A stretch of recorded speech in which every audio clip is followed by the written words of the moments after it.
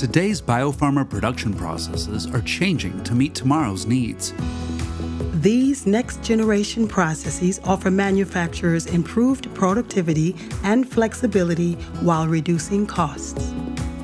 As we move from batch to continuous processing, unit operations will be connected and fluids will be constantly moving from the bioreactor through downstream purification.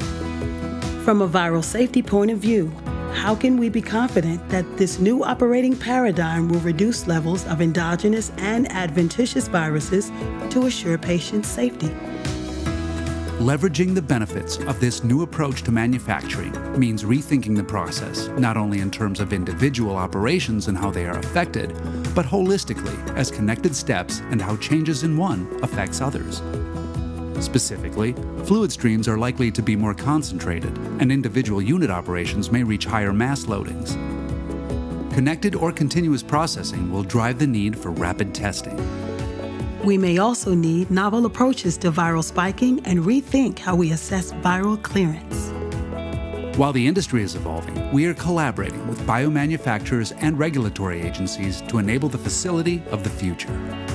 With our proven expertise in purification and our comprehensive portfolio of chromatography products, chemicals, virus filters, and clearance studies, you can depend on us to help meet your future bioprocessing needs.